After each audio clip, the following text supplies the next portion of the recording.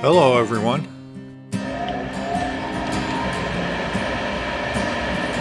I've noticed our water heater blower motor getting increasingly noisier over the past few weeks.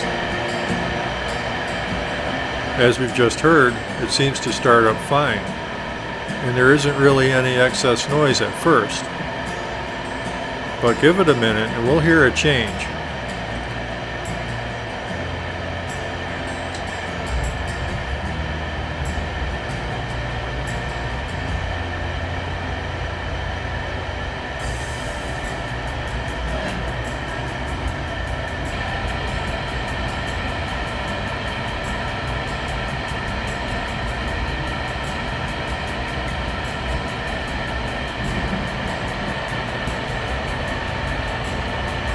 Listen for the transition.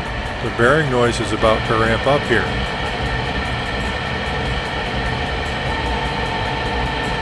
Do you hear that? We'll keep listening. It gets worse.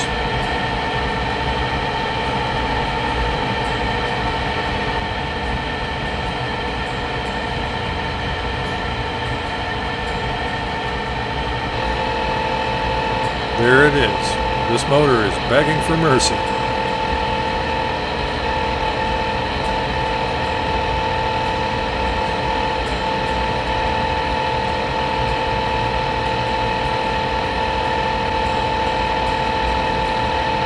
We were planning a trip away from home, and we didn't want to come back to cold water and a grouchy house sitter, so it was time to do some predictive maintenance. Anyone can predict this blower motor is going to give up, so I replaced it on my schedule, rather than letting it force me to replace it at the worst possible time, which is when we all know it would happen.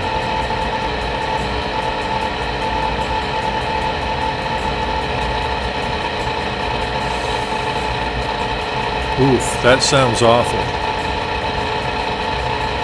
Now listen for the upcoming change.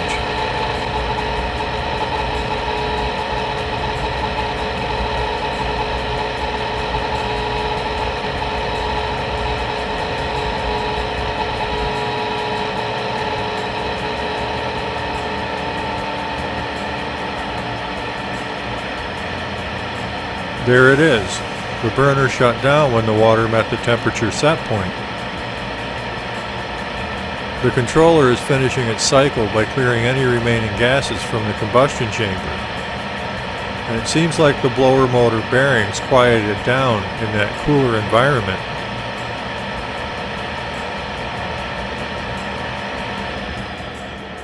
Okay, it's time to replace this thing.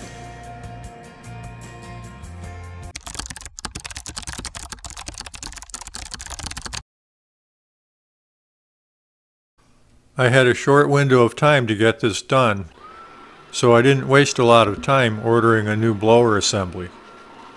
I was hoping to find just the motor, but that's more of a challenge than I'd expected. So I dove right in and bought the blower assembly. These blower assemblies are expensive. I'm planning to disassemble the old blower assembly in the future to see if I can replace the bearings. If you have good components left over from a failed water heater, I'd suggest selling them on eBay. They appear to be valuable. So of course you always start by taking the power off of whatever you're working on. I'm going to start removing this blower assembly by disconnecting it from the vent.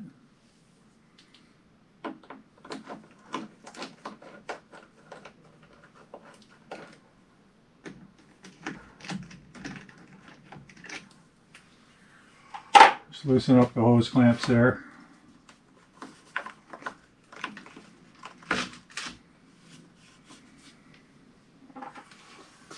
And then according to the instruction manual, the owner's manual that came with this unit, there's 6 screws. There's just 6 sheet metal screws that hold this thing down onto the top of the water heater. So remove the screws. There's number 1.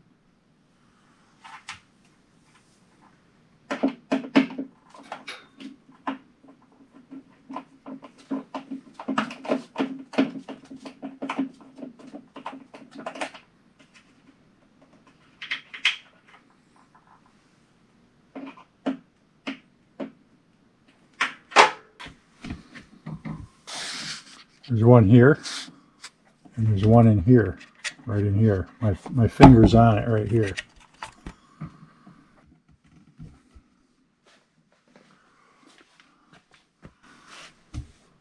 And you screw right here, one in here, and one back here. My finger's touching it here, and my finger's touching this one back here.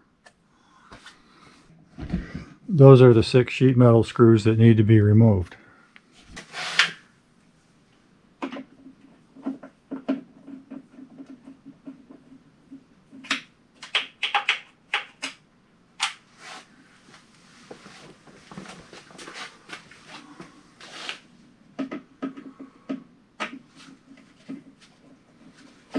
I don't even think this one was tight.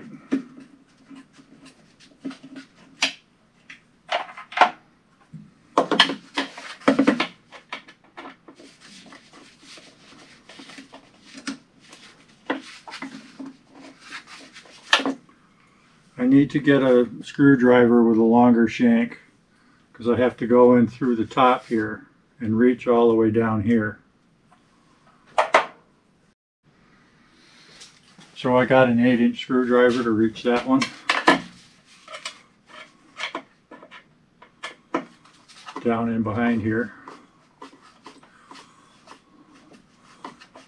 A longer one might actually be better, but I don't think I have a longer one.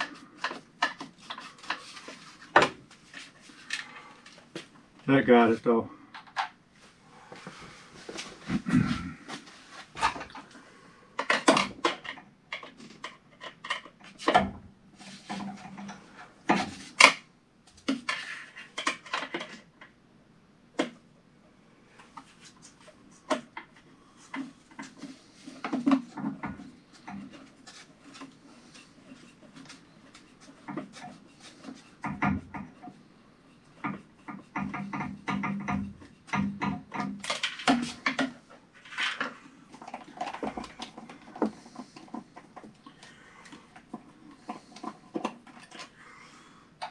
Okay, that's all 6 screws out now.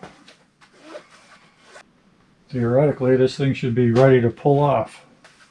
This thing has a foam rubber seal on it all the way around the bottom, so it might not lift right off. We'll see. It's probably stuck. And it's pretty well stuck on there.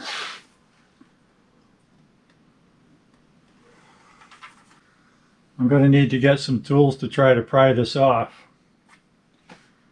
So I'll be right back. Okay, I'm going to try a 4-inch putty knife, drywall knife, just to see if I can slip it under there. And it slides under there quite easily. I think you need to be careful doing this because there's wiring that goes down into the tank from here. And you probably don't want to cut the wiring with the knife. I think I hit it right there.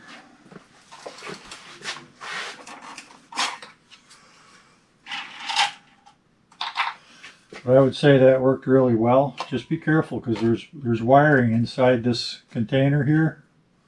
This is an electrical junction box, and it passes through down to the valve.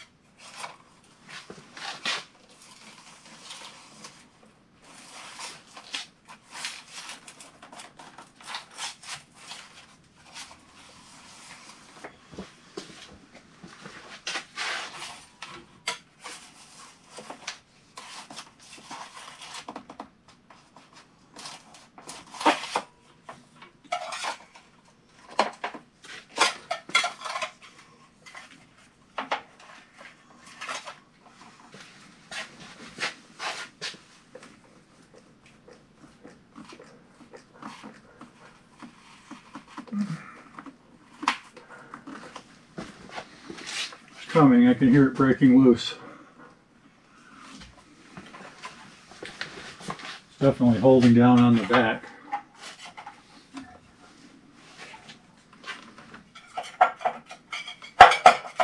Oh, okay. So there's a sheet metal chimney that sticks up in the middle of the top of the water heater. So when I try to slide the knife under this hood in the back, and I'll show you once I pull it off what I'm talking about, this prevents it from going under as far as I need it to. Or as far as I would like it to. There it is. It broke loose. And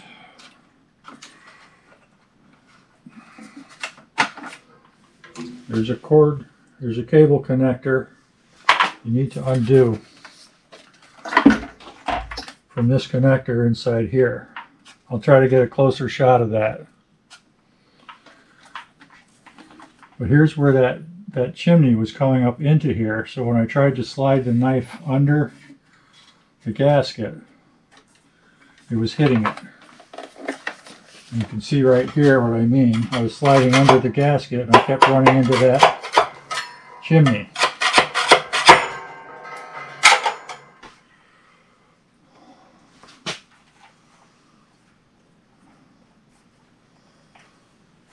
I came close to harming that wire there.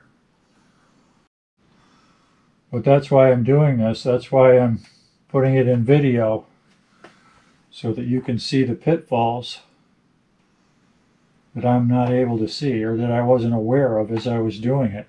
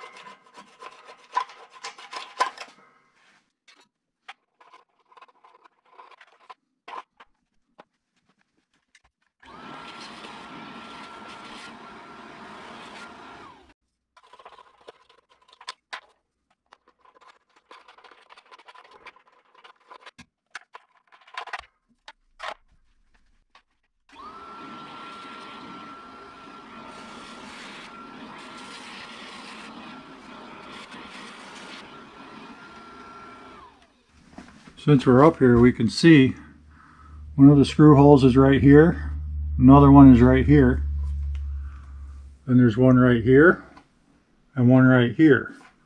So there's 4 screws around this gasket right where the water heater chimney is.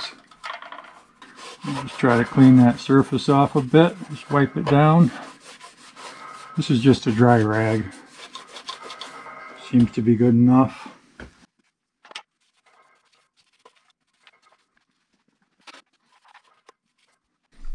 So I'm going to need to plug this 6-pin connector into here on the control board.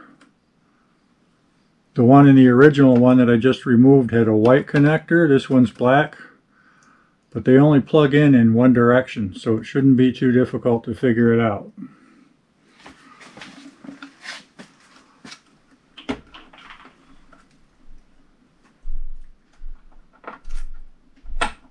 Went right in, no problem.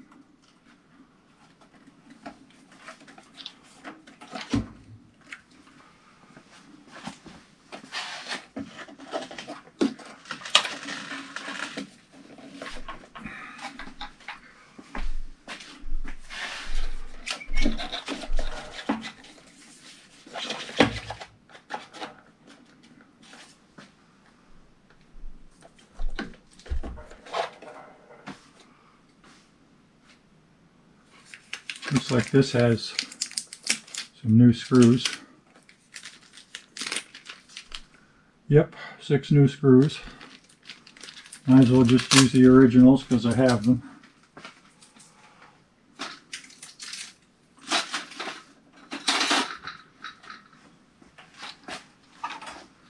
I'm going to start with the ones in the very back for lining things up.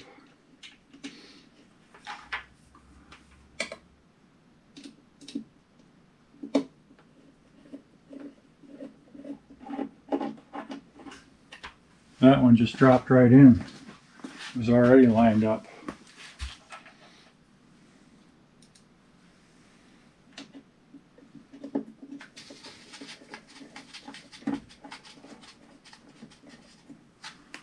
That one is not lined up.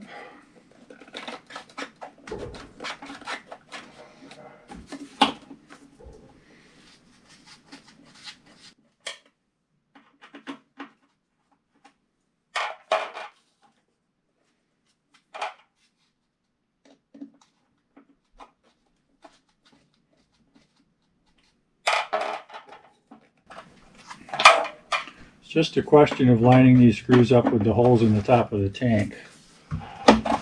There we go, there's one. Now that one's not lined up. Hot tip. Start one screw in back to pivot the assembly on. Then start one screw in the front. After that, the rest of the screws should be perfectly aligned with the pre-existing holes. Maybe more easily said than done.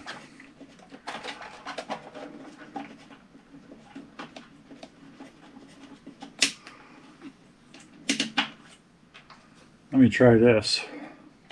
Yes, one screw in back, then one in front.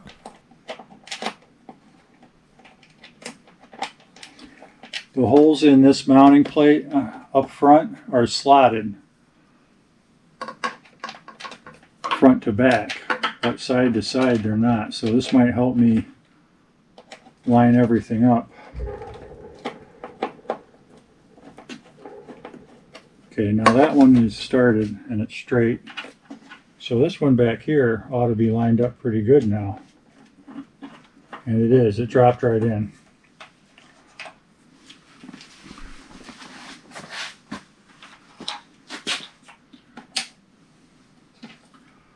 So I would say start by getting one of the back ones in the very back started. Just get it started, not tight.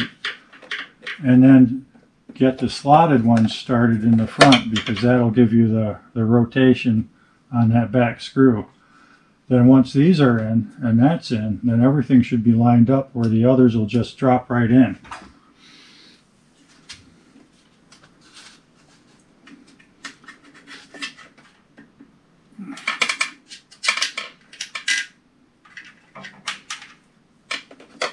And I need a magnetic screwdriver to get this one.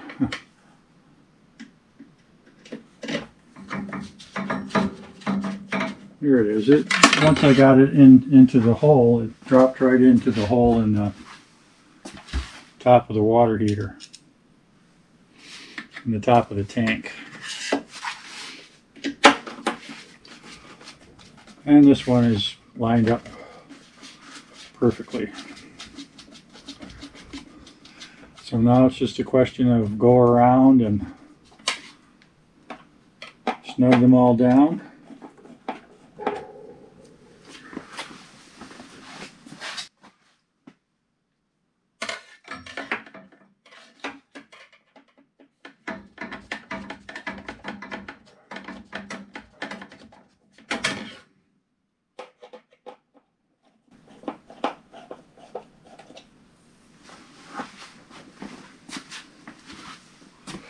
I'm going back and forth and tightening them, kind of a zigzag pattern, for what it's worth.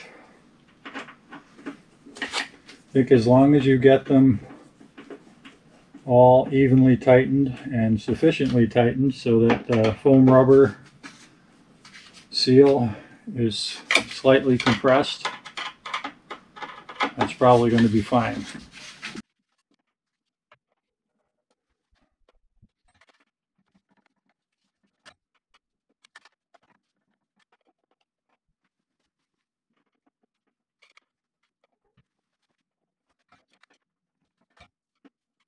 That's good. They're all very snug. They don't have to be super tight, I think.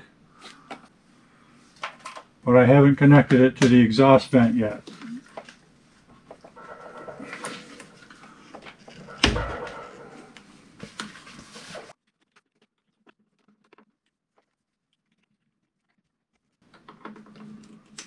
Okay. Now it's time to plug it in.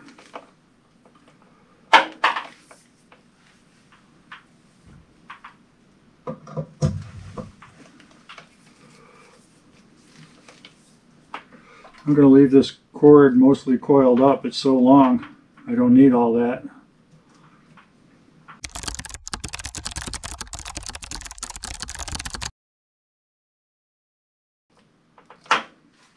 Okay. Alright, it's time to power it up and test it out and see how it works. And it's not calling for hot water now. I'm going to go run some hot water into the sink on the other end of the basement until this starts. Okay, time to test it out. Let's see if it starts up. Nope, but I'm running hot water into the sink down there, so it should start up any minute.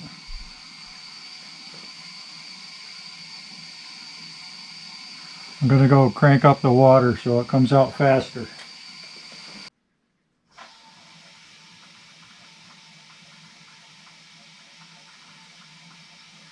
A few minutes later.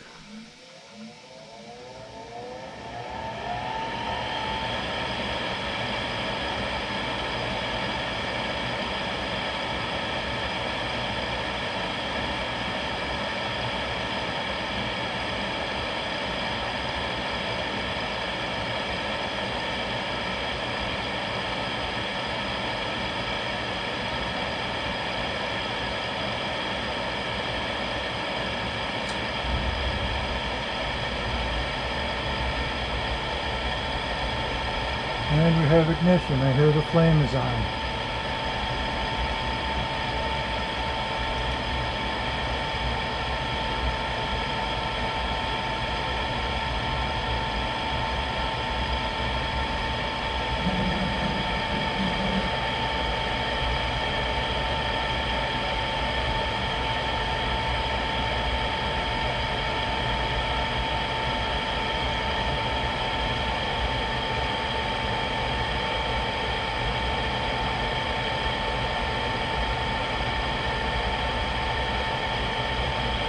After the first minute, it's still sounding fine.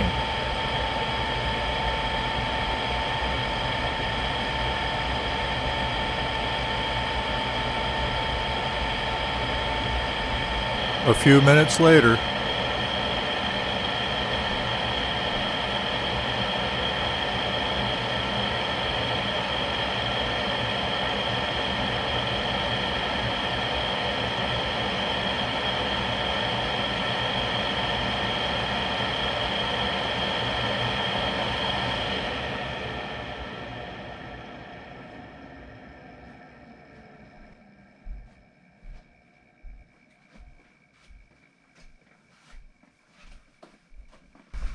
So that sounded good the whole time it was running.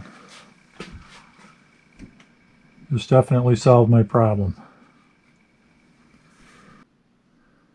So this is a GE Powervent water heater. It's a 6-year limited tank and parts warranty. Down here the fine print says manufactured under trademark license by Rheem Manufacturing Company. So this is a Rheem water heater. This one has a new gas valve, which I replaced in my previous water heater videos. And now it has a new blower motor assembly. this unit is 13 years old. So now it's just a question of time. At some point, the tank will develop a leak and we'll need a new water heater.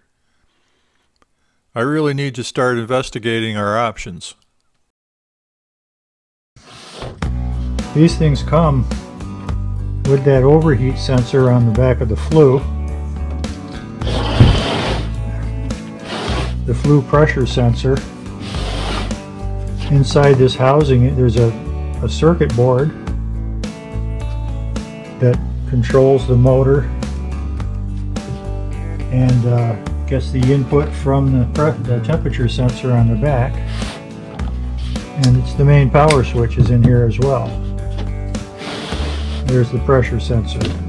So there's a lot more to this assembly than just the motor. But if you're interested in seeing that disassembled and what it looks like inside, stay tuned. Thank you for watching. Please take a moment to like and subscribe.